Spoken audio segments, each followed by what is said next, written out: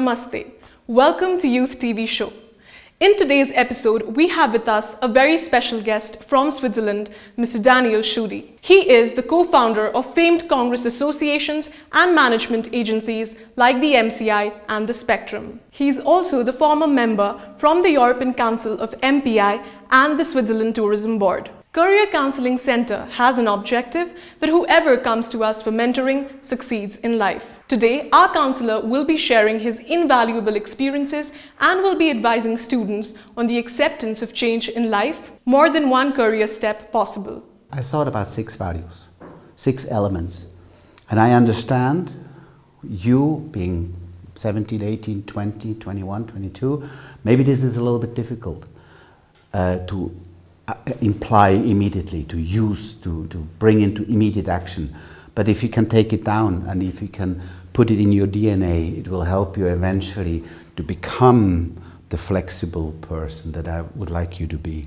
Flexibility is above everything in today's world. First one would be, if I look at my career, I would say one thing that guided me was the trust in myself, the energy to believe in myself, the focus to believe in myself. I tell you, this is not only valid for the society, for the group, this is also valid for you individual. Second point that I put down is, of course, difficult again sometimes, travel, venture, go out, explore the world immediately. And not only the world, explore Nepal, travel, meet different people. Is that difficult sometimes? Yes. It almost became an obsession for me now to travel, even at my age, at my high age, to go and see new countries. And I continuously do that. The third one is, of course, English, global English. I'm talking about proper English. Work on your English all your life. And I can give you an encouragement. I never went to school. I never went to English school. I went to English school in a primary school, secondary school. We went to English 3 years, but this is, hello, my name is Daniel. The rest was my travels and the people I met. My fourth point is, of course, endorse changes. Again, maybe in your momentum of life, changes is the ability to change is maybe not yet the most important tool that you have, but learn to accept that everything is change. The fifth point, choose your friends, choose your communities. Besides the fact that I traveled, continuously met people, that I lived in different places. But I think overall that was probably the most important learning. Sixth one would be, maybe directly related to number 5. There are role models along the way. Within the quality of people that you meet, that you choose to be with in life and in business, you meet powerful, strong, motivational people. Listen to them, go with them. Even if maybe you follow those role models only for a certain time. What are the essential skills to flourish the tourism sector in the global perspective? Communication is number 1. Respect is a key issue. Respect the other people, but to respect different nations, be it tourists, be it group tours, Chinese group tours or American individuals. To respect that, I think you have to respect yourself first. The fundamental skills is being interested about other people and other nations and seeing how they do things, the Americans and the Swiss, and this is so funny, and the Nepalese, and to be amused and entertained by the differences of people and groups. So I think in tourism you've got to have a certain love for other people, other countries. But if tourism is your objective, then it should be for other reasons, because you will be entertained meeting the people, and not only that, you will be entertained by representing Nepal. You get different returns if you work in tourism. When you start something new, there's always this uncertainty about how it's going to turn out. So how do you deal with that uncertainty? You don't deal with it. At the end of the day, if you have a great idea, if you have an objective, if you want to get married, if you want to spend 2 years learning a language abroad, you have to try, you have to dare, you have to go. You cannot sit at home and fear about the chances that it's not going to work. This would be as if I come to Nepal and say, oh, it's going to be an earthquake. Oh my God, maybe tonight it's going to earthquake. Oh my God, maybe tomorrow it's going to be an earthquake. If the fear will eat you up. To take risks in life is very important. As you being the pioneer of the tourism and hospitality industry, how to regain the flow of the tourist in post-disaster situation? First of all, yes, tourism is not the only industry. You are the best one to explore that and find out. Secondly,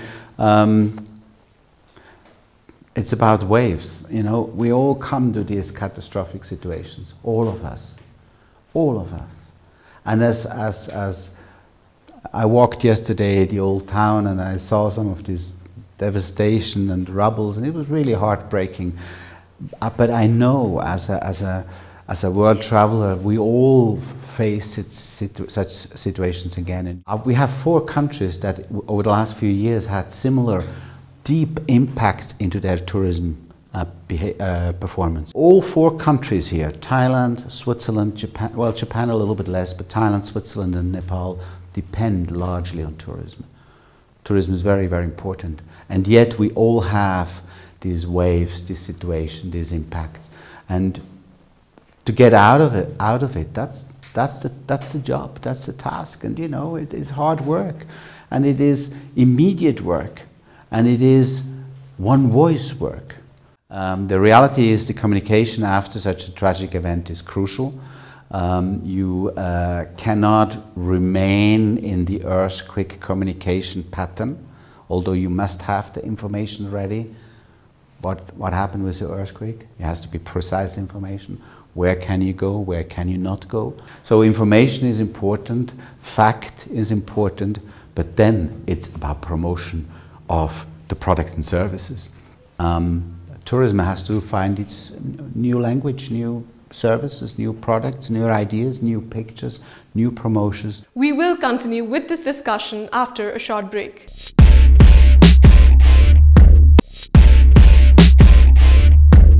Welcome back. You are watching Youth TV show on Career Counseling Center. Why international relation is key to all our future. You know, we're talking about 200 nations plus, we're talking about 300 major ethnical groups, and we're talking about a transport and communication concept which connects us even faster and faster and faster and faster. I was talking about Lady Gaga. Lady Gaga is here without even having ever set foot in Nepal. International relation is key because you cannot control your suppliers anymore. They can come from everywhere. International relation is key because your stakeholders can come from anywhere. You might work for a trading company and tomorrow that trading company is sold to an Indian company. International relation is key because your competition can come from everywhere. You thought you have a little business here in Kathmandu, protected and safe with your fixed little clients, and suddenly somebody from Bangladesh comes with an internet solution and you're out of business. There is no reliability anymore how the world functions, and that means, that's why I was talking about this flexibility in the beginning and the ability to understand that within change anything can happen, and you might in fact be dealing with an Indian client sitting in London and with his staff sitting in Los Angeles. And international relation is not only just know people somewhere. International relation is the ability to see in any business what impact does this have to what we do here. And you know, Nepal, I don't have to tell you, is part of the world, even that not everything is perfect yet, but you're a strong, powerful, interesting, fascinating, alive nation with a new constitution. Wonderful day to come here as well. You better learn that there is an international element in your identity. And if this country becomes even more settled in a political point of view, if tourism comes up, you will find suddenly all these foreign investors pushing back. Indian investor first in line, and then everybody else, the Americans and everybody else. So you better learn how to deal with the world, but it also means you have to learn to accept, to understand, to treasure who you are. Not only as a person, as we were talking in your own finding of career building, but also as a nation. And to say we're from Nepal, and that's good. And we're going to build up an identity here, and this identity, if somebody wants to come from Peru or from the Emirates or from Australia and wants to do business with it, I show him somebody upright, strong from Nepal, and I say, yes sir, namaste, we're on equal terms. You have been involved in various sectors, and you also have been able to establish yourself as a dynamic person in all of these sectors. So what were the challenges you felt, and how did you cope with them to be a successful person? First of all, I'll tell you that I had my defeats too. I mean, I did not do everything right, but that's not the objective. I mean, you try to make something good and be successful. First step was the classic tourism that I did with the National Tourist Office, with the tour operating in Japan and so on. The second step was the conference and meeting business, building that company, MCI, and doing international conferences and meetings and incentive travel and general assemblies. I've done that for 20 years, and now I work as a journalist and I work as a speaker and a teacher. The truth is, this was not planned. I can really say no analytical, no academic planning, just the process of what's next. And sometimes you need 1 or 2 or 3 years to find out, and you have to grow into that. And that inner force is so strong for me that I feel as energetic today as I felt. And I remembered this energy. And it's not always there. It's not always there. But when I have this energy, I know you're going to do something. And you're good in this, and the information that you're missing, for example, as a journalist, my English ability, you're going to inquire it, you're going to write out those stories, you're going to make good pictures, whatever you need. So it is, again, with the whole noise, social media, advertisement, the whole bang, bang, bang, bang that we have around us, it's so difficult to stay sane. And that's why that center here is important, that you say, hey, come on, Daniel, what do you want? What's next? So the sooner you learn, or the faster or the quicker or the sooner you learn this, the faster you can influence your life, and it becomes your life rather than the lives of your employers or your partner or your parents, with all respect. It becomes your life. You have worked in different countries. So how do you adapt yourself to the particular country's hospitality and tourism industry with their language and everything? You know, when I came to Japan, I was actually worried of earthquakes, and I was worried of raw fish. I couldn't imagine to eat, but besides raw fish and earthquakes, it was a sensation to be in Japan. This was never difficult. I didn't live in 13 countries. I worked and lived in 6 countries. This was always, I was always stimulated, you know. But the basic ingredients had to be there. Love to travel, ability to speak everywhere somehow. I mean, again, I don't have an academic background in terms of language education and so on, but I always managed to use my hands, and you know, I speak a couple of languages, but in the end of the day it's English. And then in Japan eventually I started to learn Japanese television, and it became a flow, a smooth flow, and that was always important for me. To be honest, when I was 20, I was not very good in adapting to foreign. You had event management company, right? So like having a difference between a tourism and the event management company, which one is more productive in case of money making? Good question. You know, I had not much decision making in this. I was 16. I finished my ordinary 9 years of compulsory school. In Switzerland we have a concept called apprentice, which is a 3 years element, and during those 3 years you have to decide for a certain trade. Imagine you're 16 and you have to make a decision for a 3 years period. It's really scary. But I thought, no, the travel business, that's good for me. And the funny thing is that I went there and they put me first for 1.5 years in a department which was called incoming department Japan. And little did I know that years later I would come to Japan and I would spend a substantial part of my life and my education in Japan. But you know, with 16, sometimes things happen the right way. But I believe today that this is a completely normal decision making. How we can establish our career in global tourism and travel industry. As a person, how you can do this. Yes. Right. The first step is to generate your interest and to read in and to benchmark and to go on the net and to ask people and to meet some travel agency or some hoteliers or some specialists, talk to them, find out what's happening. Of course, tourism in Nepal at the moment is not very, very successful, but don't worry. I tell you that the wind of change will come again, and if you're there, then you can surf that next wave. You can surf it. But it's your own interest that generates that. And if then you decide, okay, I need education, or I need to go abroad, that would be the best thing for me, or I just need to work somewhere, 6 months, 12 months, try to get a job. If this is your past, that you say, for me, I don't necessarily need to go to school right now. I really just want to work with tourists. Then you do that. Then you try to find a job with an agent, with an operator, with an airline, and start working. So there are many ways. You have been working for the global tourism and travel industry and emerging your business in Asia too. And what are the roles that Nepal's tourism and travels can play for the development of tourism and travel industry in Nepal? This needs a lot of time, but the truth, of course, is Nepal has to step forward with its identity in terms of self-secureness and pleasure and enjoyment and knowledge. This is good. It's good to be from Nepal, and we're going to go out and we're going to sell and we're going to find our audiences. And the audiences for Nepal are not everywhere in the world. There are for certain segments in India, for certain segments in Europe, for certain segments in China or in Japan or in Australia and so forth. But that's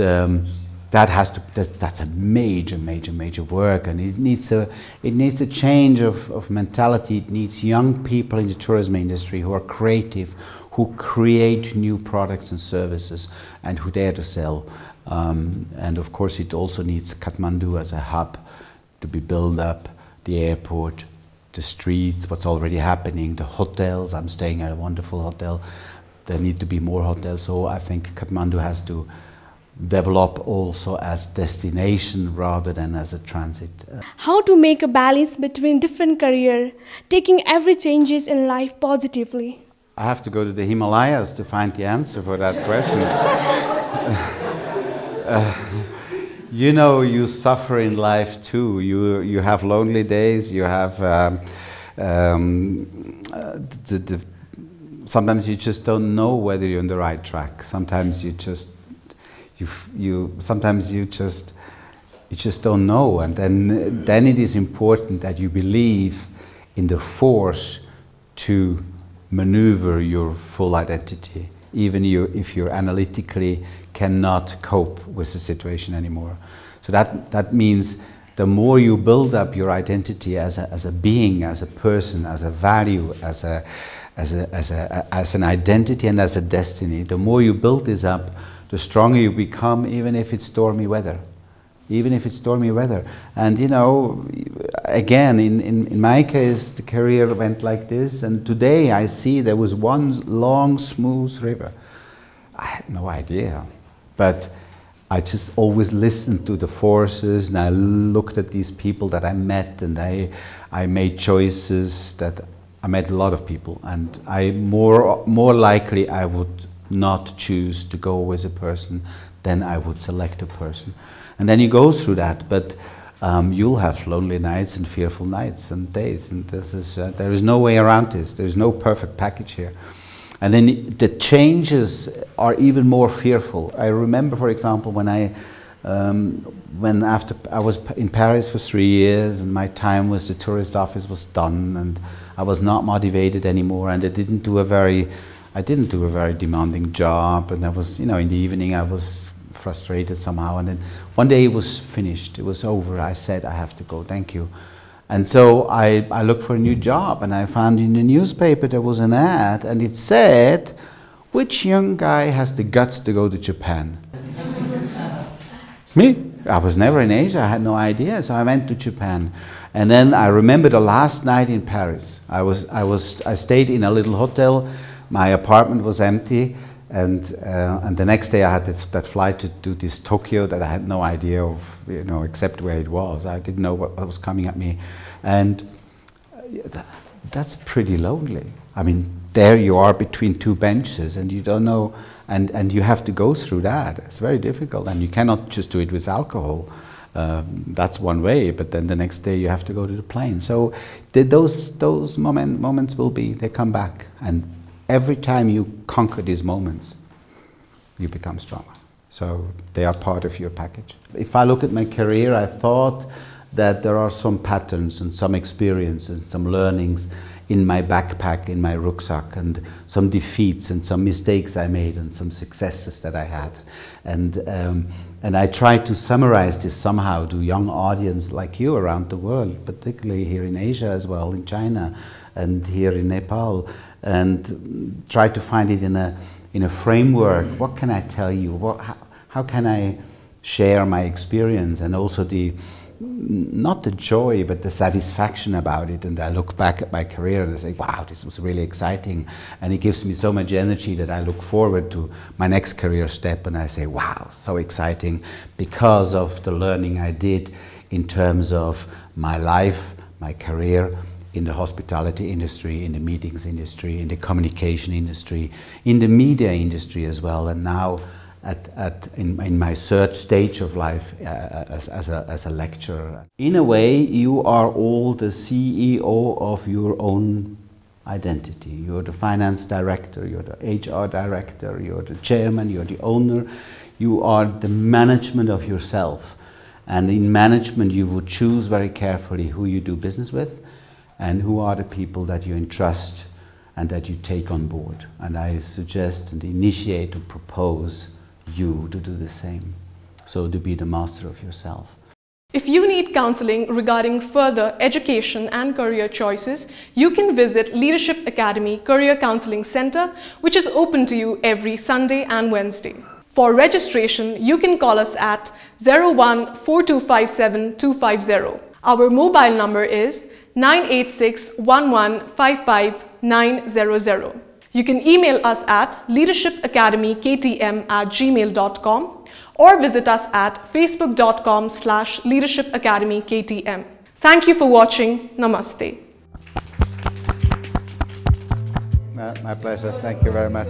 Namaste.